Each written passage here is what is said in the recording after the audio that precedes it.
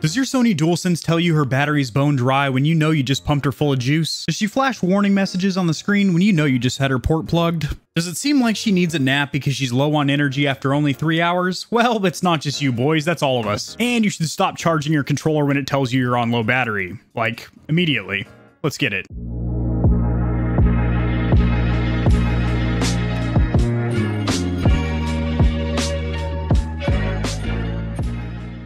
Alrighty guys, so there is a firmware issue or bug or glitch, or maybe it is programmed or designed by Sony to be so. However, I know it is something they will patch over with a software update, as you can software update not only your console, but also when there is a new update for the DualSense controller, it does prompt you to update those as well. So the issue here is the controller's at around 50 to 60% battery life. So about 2.5 to 4 hours into your gaming session will pop up on screen with a low battery indicator, and people are like, okay, and they plug in their controllers and charge them.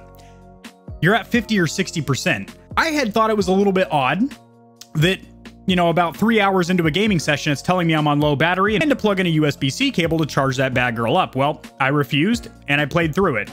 The longest I have been able to play with a low battery indicator on screen was 6 hours. Granted, that was on a PlayStation 4 remastered game. It was on Last of Us 2, so it was not using the haptic feedback motors, just regular vibration. Actually, I think I might have even had it turned off because, well, it didn't have the cool haptic feedback. It's just regular vibration. It was kind of rumbly and annoying. And it didn't have any features with the adaptive triggers, which again does suck more juice because they're getting stiffer or lighter depending on what's going on screen.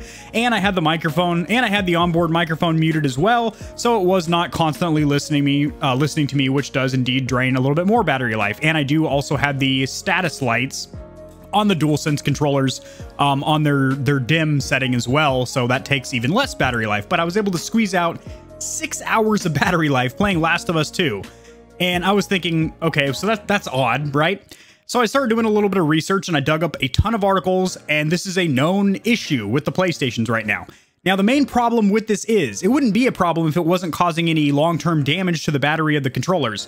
But it is. Here's the thing. When you get a new electronics device, you were supposed to charge it all the way up to 100% before your initial use, then drain it all the way down to 0 or right before it dies, then charge it back up fully. So the cells on board the battery get sort of a memory and they understand, okay, this is maximum capacity for me. Now, granted, with new age smartphones and whatnot, whether you're on Android or Apple, doesn't really make any difference. Newer flagship phones have smart batteries on board that basically it is a software program that knows if you charge at 60% or whatever, it trickle charges the battery instead of giving it a full blast of juice. So that way you're not degrading the long-term longevity or battery life of your phone. Controllers, these DualSense controllers, do not have any kind of safeguard like that. So when you charge them from 60%, over time your battery is thinking, okay, well, my 50-60%, that's when I'm dead pretty much. And then you charge it from there, and over time, your battery life really is going to be, you really are going to be on low battery life after about 3 hours, which is not the case. You can usually squeak out about 6 to 8 hours of battery life playing a PlayStation 5 game with the haptics on, the microphone, the adaptive triggers, or I've been able to see 12, 16 hours of use on a charge if I'm just playing a PS4 game and I have some of the features turned off, like I had mentioned.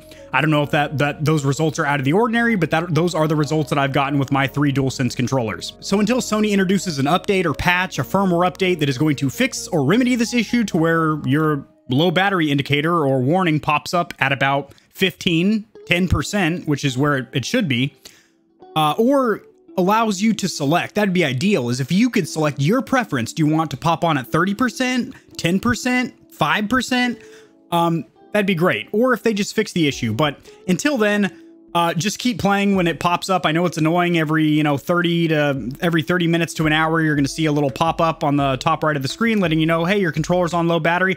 Just keep playing until it dies. I mean, it's going to pause your game once you die if you are playing a single player game. If you're playing an online multiplayer, obviously you can't pause the internet, mom, so you might get killed, but you can quickly switch over to your second DualSense controller or whatever. But don't charge them when it says it's on low battery. It's not. It's at about 50 to 60%. Something you Stallions and Stallionettes need to know about that a lot of PlayStation 5 owners do not know.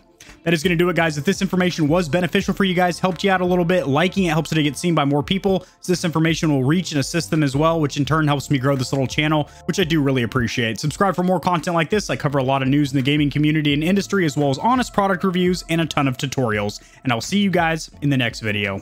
Peace.